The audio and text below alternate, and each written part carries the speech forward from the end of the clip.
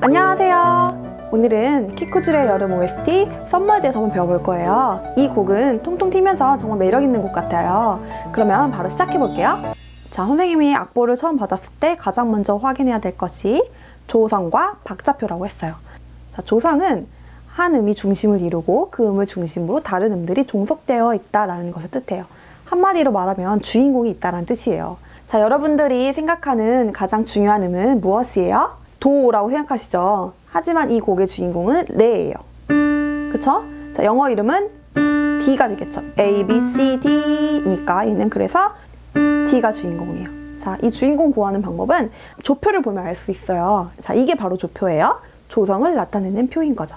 그래서 파샵, 도샵이 붙어져 있어요. 자, 파샵, 도샵이 붙어져 있으니까 얘는 파와 도가 나오면 다 샵을 해주셔야 돼요. 자, 그럼 조성은 어떻게 구하냐? 샵이 붙었을 때는 마지막 붙은 샵에서 하나 올려줘요.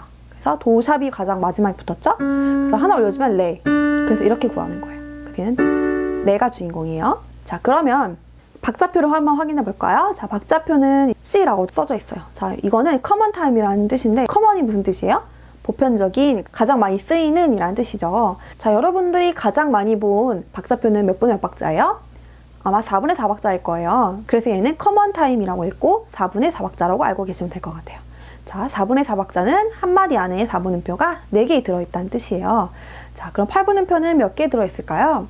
자, 4분음표를 반 쪼갠 게 8분음표니까 8개가 들어있겠죠.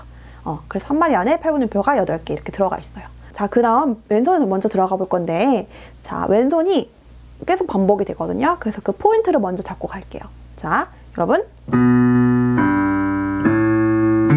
자, 이 4개의 음을 먼저 확인해 볼까요? 시, 솔, 라, 레 이렇게 되어 있죠?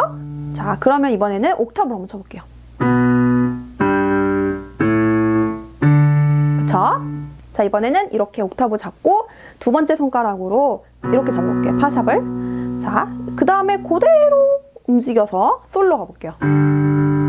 그대로 움직여서 라, 그대로 움직여서 레. 그쵸?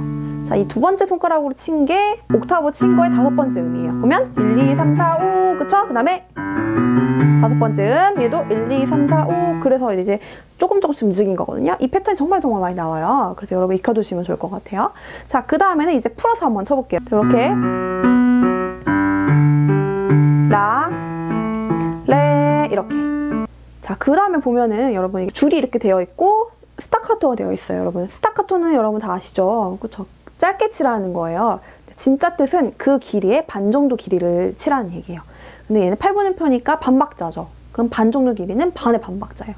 그래서 얘는 16분음표 반의 반박자 정도 쳐주시면 돼요. 자, 근데 여기는 이음줄이니까 여긴 이어주고 여기는 스타카토 이렇게 되겠죠. 그래서 이렇게 치시면 돼요. 이렇게 치시면 되는데, 자, 이어주고 스타카토를 하면은 손이 자동적으로 다운업이 될 거예요.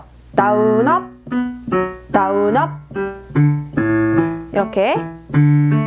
그래서 이렇게 이음줄 되어 있고 스타카토가 되어 있으면 다운업을 생각해 주시면 될 것 같아요. 여기까지 지금 배운 게 두 번째 줄까지 계속 반복이 돼요. 왼손이. 그래서 2마디씩 연습하면 좋을 것 같아요. 자, 그 다음 오른손 한번 해볼게요. 오른손이 이렇게 시작을 하는데 라레미파가 16분음표예요. 16분음표가 너무 많으면 복잡하니까 이렇게 묶어준 거예요. 그쵸? 자, 16분음표는 8분음표를 반 쪼갠 박자죠. 그래서 2개씩 들어가면 되겠죠. 이렇게. 그쵸? 2개씩.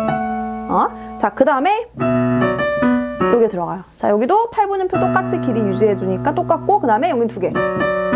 이렇게 쳐주면 되겠죠. 자, 보면은 레가 붙임줄 되어 있어요. 그쵸?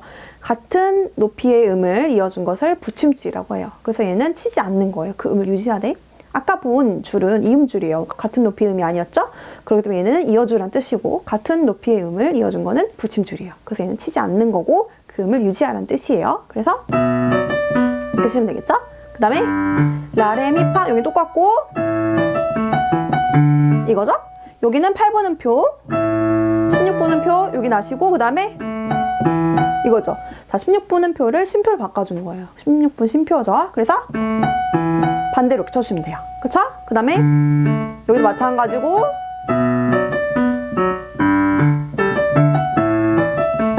여기는 아까 라가 16분은 쉼표를 그냥 음으로 유지해준 거예요. 라가 8분음표니까. 그쵸?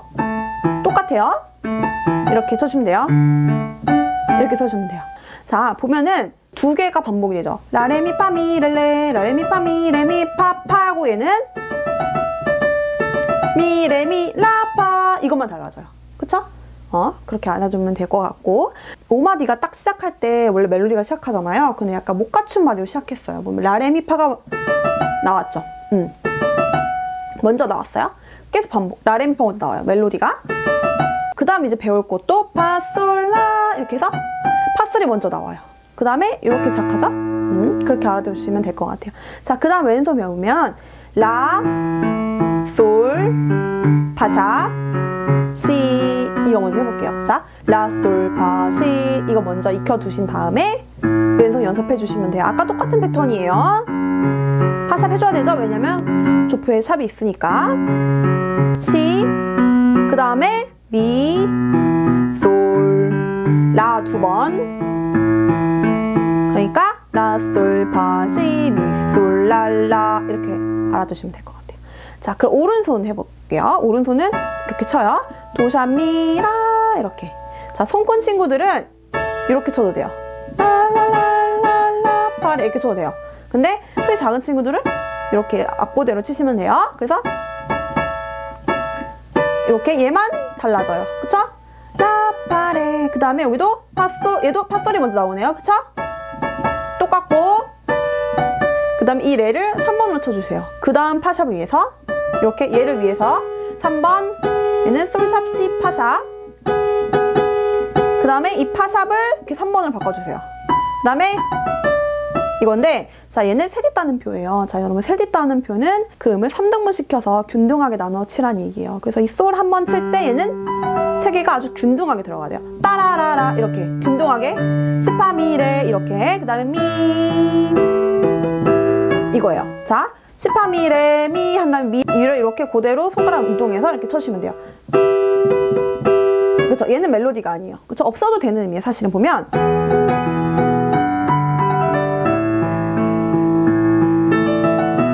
이렇게 시작해도 돼요.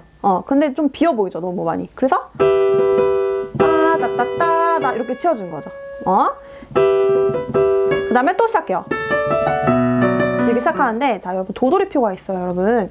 자, 도돌이표는 되풀이해서 연주라는 뜻인데, 도돌이표 앞에 붙어있는 게 여기 5마디에 붙어있죠. 그래서 여기로 돌아가라는 뜻이에요. 돌아가서 한 번 더 연주해주고 1번을 건너뛰고 2번으로 가시면 돼요. 그쵸? 돌아왔을 때는 1번 건너뛰고 2번으로. 근데 여러분 이럴 수 있어요. 이 앞에 만약에 도돌이표가 없다. 그럴 경우에는 맨 처음으로 돌아가시면 돼요. 하지만 얘는 도돌이표가 있기 때문에 여기로 돌아간 다음에 1번을 건너뛰고 2번으로 가시면 돼요. 그럼 1번이 없다. 뭐 번호가 하나도 없다. 그러면 그냥 그 마디로 그냥 연결해서 치시면 돼요. 도돌이표 와서 2번 한번 해볼게요. 그래서 똑같고 여기는, 자, 얘는 여기서 내추럴 했어요. 그쵸? 제자리표. 원래 여기 앞에 솔샵이 있죠? 자, 샵은 한 마디 안에 효력이 있다 그랬어요. 한 마디 안에만 살아있고 그 마디가 지나가면 죽어버려요. 그쵸? 얘는 솔샵이 있고, 근데 한 마디 안에서 제자리표가 나오면 원래 솔을 쳐주시면 돼요. 그래서 이렇게 요것만 바뀌었어요. 요것만. 그 다음에 얘는 라가 쳐줬고, 그 다음에 얘는 시파미레 시레 이건데 얘도 세디 따는 표예요. 아까 배웠던. 그래서 시파미레 시 2번으로 쳐주고 얘가 5번으로 쳐주세요. 이렇게 5, 3, 2, 1, 2, 5 이렇게. 왜냐면 그 다음이 이렇게 쳐야 되거든요. 얘를 위해서. 손가락 번호는 항상 그 다음을 위해서 준비하기 위한. 자, 그 다음에 다른 멜로디가 나와요. 이 멜로디는 다음 시간에 배워보도록 할게요. 그럼 여러분 다음 시간에 만나요.